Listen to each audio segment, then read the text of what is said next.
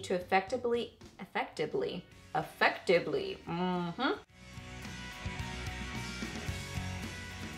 Hey guys, welcome back. So got my February favorites here for you today. So I'm gonna quickly run through my overall Friday favorites, and then I have one makeup-y favorite that I haven't mentioned in Friday favorites. I've got some skincare stuff, I've got a hair care thing, and then I've got a couple of like techie favorites that I'm super excited about. So some fun things to talk about, so let's get to it. For overall Friday favorites, this has to be my overall eye favorite for the month. I love this palette. This is the Givenchy Nudes Necres Shimmering Nudes palette. First off, it is absolutely beautiful. Just the packaging itself is just gorgeous. It's got this like really nice kind of silvery rose gold look to it, like a duochrome sort of a look. And it's just a really pretty palette. It's got some mattes, got some shimmers in it. This does get mixed reviews, but I personally love it. I have it on my eyes today, and those shimmery shades just make me happy because they are so pretty applied foiled. I do use MAC Fix Plus with it, but it's an amazing palette in my opinion. For blush, I have to go with my e.l.f. blush palette. I think this is such nice quality, so pretty. This is the light shade, and it overall kind of looks like it would be pretty bright and scary, but it really like works on the cheeks. Like, these are not difficult to blend and work with. They're just really beautiful blushes. Today I do have this one on because I was trying to go a little bit more neutral with my cheeks, but I mean, I think I've worn all these. For sure this one, yeah, I've worn them all. I can think about it. I've worn them all and I like them all. Just a really nice palette, super affordable. For lips, I had a really hard time narrowing down, so I have 4 overall monthly favorites. So I know that's not really narrowing down, but I did try at least a little bit. So first off, I have the Wet n Wild Mega Slicks lip gloss, and this is in Sun Glaze. Just a really pretty kind of like metallic-y sheen to it. It's really pretty popped in the middle of the lips. It just adds some dimension. It's inexpensive. I really like it. This is the Maybelline Vivid Matte Liquid, and this is in Nude Thrill. That's what I've got on today. I do have just a little bit of that other gloss just right in the middle, but it's mostly this that you're seeing, and these are really nice in my opinion. They do have a strong scent to them, so that's a negative, but I really like the formula. I talk more about that like in depth of what I like about the formula in Friday favorites when I first show it. I also really love this, the Merle Norman Age Defying Lip Color plus Lip Color in Fuchsia Flirt. This was so impressive, so comfortable to wear, really nice and long wearing, like just super duper impressed me. It's a really pretty, like, I don't know, fun berry pink color, so it's real girly and just a great formula. It was awesome. It smells nice too. Very MAC lipstick-ish, like it reminds me of MAC. And then also, this is probably my standout. If I had to just like narrow down to one, this is what I would have picked because I got it from Timothy for Valentine's Day, so it's special. This is the YSL Beauty Rouge Volupté Shine, and this is in Nude Lavalier, I think it's called, number 44. I wish they would put the name and not just the number on the bottom, but I think it's Nude Lavalier. Just beautiful, and I really like glossy, gorgeous everyday color. It's so pretty, not very long wearing, but comfortable and pretty. Now on to other things. So first off, a makeup-y favorite that I have not mentioned in Friday favorites is the Maybelline Superstay Better Skin Skin Transforming Powder, and I have it in Porcelain 10. So I remember liking this when I first got it, but I've been really liking it lately. Like, I've been using it for either like just, you know, with my makeup when I'm first applying it, or for touch-ups throughout the day. It just has the most amazing, buttery, gorgeous texture to it. It just makes the skin like blurred and perfected and some kind of magic that it does to the skin, and I'm liking it. It is a beautiful powder, like just such a nice texture to it. What does it even say about it? It says our first powder with salicylic acid that wears all day, improves skin's look. That was hard for me to say. Skin's look.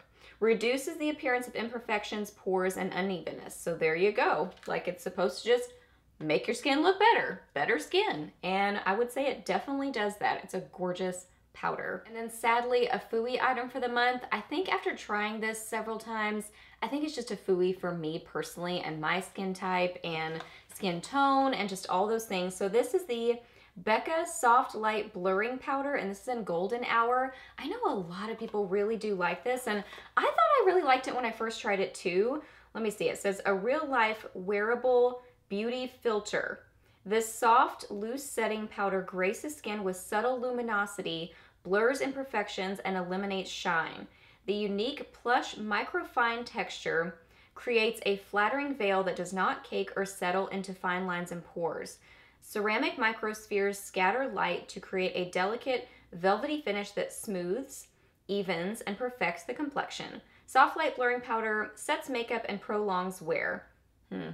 Flattering on all ages, skin tones, and skin types. I don't know about skin types, and skin tones. This looks not super yellowy and dark on me, but just a little bit. It just sort of, this is overall what I found. Every time I've used it, I don't really love the way that my makeup looks, and I don't really love the way that it wears throughout the day. So that's really the main thing, is I feel like the color really kind of doesn't work for me because I'm pretty fair, and this is, you know, it has a little bit of like a tint to it or something. I think it's going to work for most people, but it really just doesn't work for me. But then also, I get oily with it throughout the day. Like, I like the way it looks when I first apply it on my skin.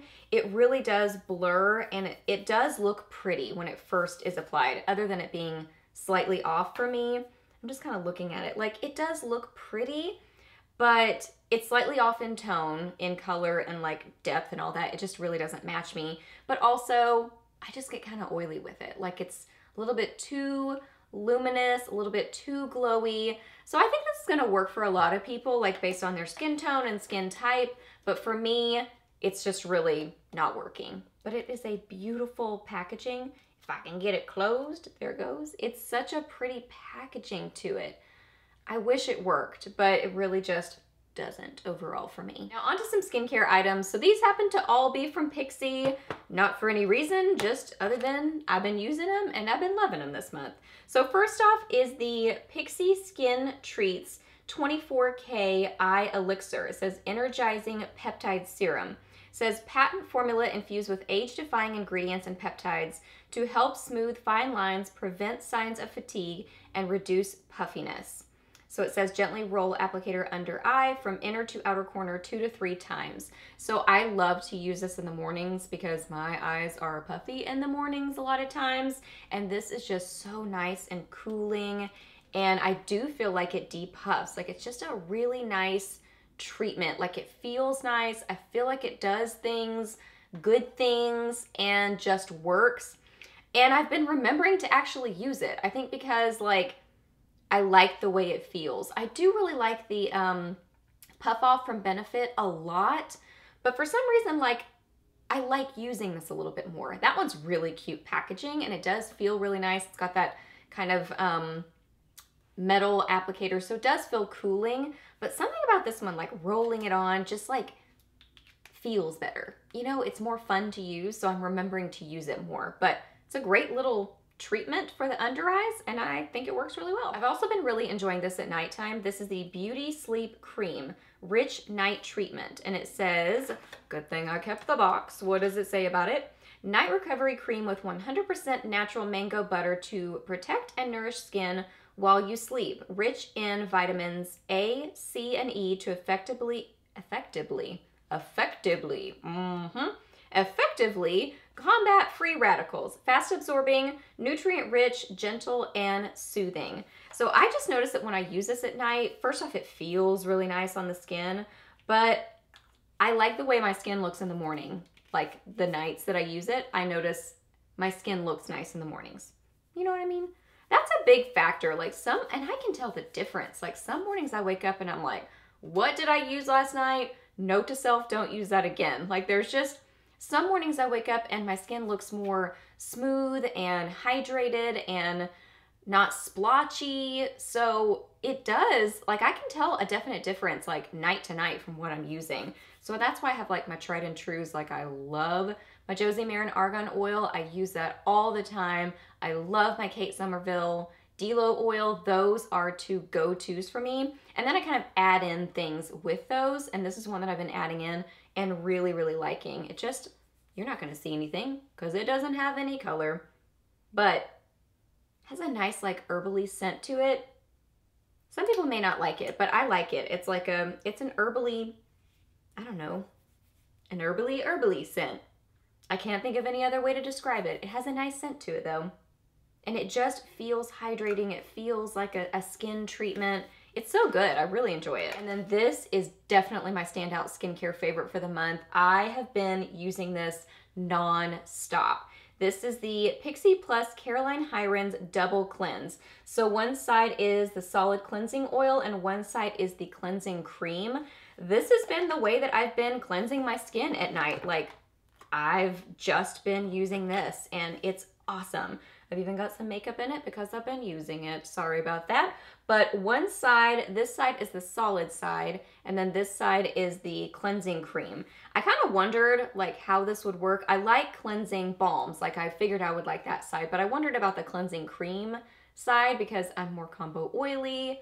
My skin can be sensitive sometimes. I can be a little bit acne prone. Not like I used to be, but a little bit.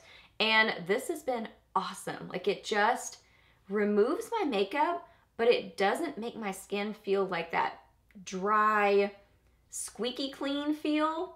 You know what I mean? Like I want my skin to feel cleansed and the makeup like it's been removed, but I don't want it to feel like, ooh, like it sucked all the nutrients and moisture out of my skin. And I feel like this is like removing the makeup, but also like hydrating my skin and making it feel really nice. Let me put this lid back on so I can read the back. Well, I put the lid back on for nothing because the back says nothing. And I actually didn't keep the box for this one, so I had to look it up online. It says skin loving ingredients: solid cleansing oil, vitamin E, protects and conditions, camellia oil, omega rich and nourishes, evening primrose oil, heals and moisturizes, cleansing cream, vitamin C, promotes collagen and protects, peptide complex, line relaxing and plumping, arginine, I'm struggling. I don't know. Improves cell renewal and elasticity. So in a nutshell, it does good things for your skin. It takes off your makeup really well, but then it does great things for your skin as well with all these great ingredients. So love, love, loving this. A standout hair care favorite for me this month is this stuff. This is the Redken Windblown 05 Dry Finishing Spray to hold a full windswept effect. So this is second day hair, so you're really not getting to see like what this stuff really does, because I like to use this on first day hair because I have really fine, soft hair. So it tends to just kind of like all stick together and kind of just lay. It likes to just lay. So I like stuff like this that gives like, but this is different. I like products that give my hair a little bit of texture and a little bit of like a tousled look, but I feel like this is different because it's that dry finishing spray. So I'm loving the way that it separates my hair and gives a little bit of texture, but it also gives some hold and gives a little bit of volume. Like it just kind of like, I don't know, gives it some texture, but then kind of like makes it stay there.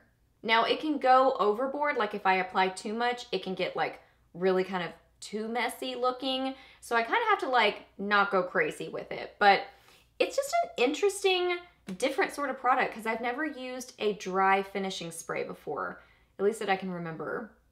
I don't think I have. So this is a new experience for me, but I still do use my hairspray because I feel like hairspray makes the biggest difference, just gives my hair texture and hold, and I love me some hairspray. But I feel like this is a good like first step. If you don't like hairspray, I think you would really like this and maybe even feel like this is enough to kind of hold your style. Something I do notice about this, well, let me note the smell. It does have a strong scent to it. It's almost like a perfumey kind of a smell. So I don't really like the scent. Like it's not bad, but I wish it were more like fruity and less perfumey. But something to note about this is I feel like my hair is kind of more weird the second day when I use this. you know, I think it's the rule of like, if you use more product, your hair is going to be like dirtier the next day because you have more stuff in it, you know? So I noticed when I use this stuff, the next day I kind of have to work with it a little bit more to like make it work. But that first day, it's really great. So it's kind of like the, you know, the toss up. Like, do you want it to look better the first day or the second day or, you know, whatever. But I still really like it. I still use it the first day. I just kind of have to work with my hair a little bit more the second day. That was a tangent. It's a good product. And then lastly, some techie favorites are my new lenses. These are both so cool. So if you follow me on Snapchat, I was kind of like talking about different lenses that I've tried, and I had kind of decided, well, I had decided that I was just gonna keep this one. And I ended up like talking myself into returning this one, which is what I'm filming on right now. But after actually filming with it, I ended up falling in love with this lens too. So these two lenses I really, really love because I've wanted to kind of like, I've thought about upgrading my camera. I have the Canon Rebel T5i. I've thought about upgrading that, but I was kind of like doing some research, and then I watched, I think it was an old video of hers, Madison Miller's video, where she talks about a lot of different lenses. So that kind of like got me on wondering and looking into lenses. And so anyway, that's kind of like how I went down that rabbit trail. But this one, let me talk about this one first, because this is a really good lens. This one I can show you because it's not actually on my camera. They call this a pancake lens because it's really tiny. Now these are all fixed lenses, so that's something to know about them. If you're used to like the kit lenses that come with the Rebels, they can zoom. They have different focal lengths, but both of these are fixed lenses. So it was a little bit of an adjustment for me to kind of learn where to put my camera and all that. And I know I can't zoom, like I have to just move the camera or move me, you know, it's one or the other. So these are both fixed lenses, so that's something to know about them. But anyway, this first one is the Canon EFS 24mm f2.8 STM. So what I like about this one is it's more affordable as far as lenses go because this is right at $150. So that's why I had decided to just keep this one because it was more affordable. And it's still a really good lens. It's very, very crisp. And I filmed several videos with this, and I'm gonna keep filming with it. Now, camera, why you gotta cut me off like that? We're talking about techie things. We're talking about your subject. My camera just cut me off. So I don't know what I was saying, but it's a really crisp looking lens. So everything looks really nice and defined. It does let in more light because it is the 2.8. So it lets in more than a lot of lenses, but not as much as the other one, this other one that I'm about to talk about. So it's still a really nice, high quality lens at a very affordable price. That's what I like about it. And that's why I was just gonna stick with this one. But then I tried this one and ended up falling in love with it. And what I like about this one is it lets in even more light and gives more of the blurry background. And it's just a really nice lens, but it has a high price tag. So that's what I don't love about it. But lenses are crazy expensive.